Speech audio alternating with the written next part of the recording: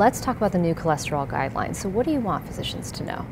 Yeah, these are exciting new guidelines, first ones in a while, takes on new prevention treatments and also talks about new ways in which we decide who gets treatments, much more personalized and risk stratified. All right, so let's talk first about secondary prevention. What's new there?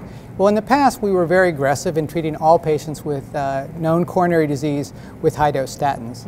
These new guidelines now separate out from high to even very high-risk groups. The very high-risk group now, beyond statins alone, we try to hit targets with either use of ezetimibe or alternatively the PCSK9 inhibitors for those who cannot get their cholesterols down on statins alone. Okay, and this is a step-up fashion, correct? Exactly. Okay.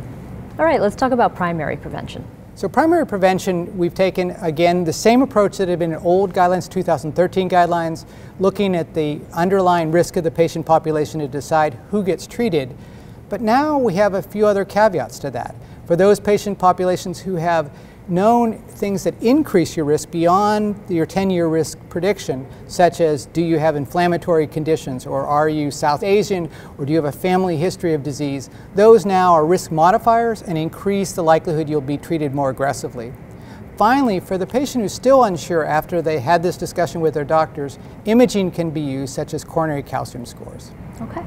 So let's talk about what's new in treatment.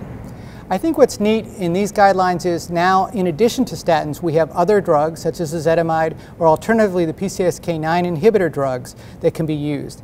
Those are added in a step fashion to those highest risk, but also there's value judgments put into these where they choose to say it should only be used in aggressive treatment for those who need it the most.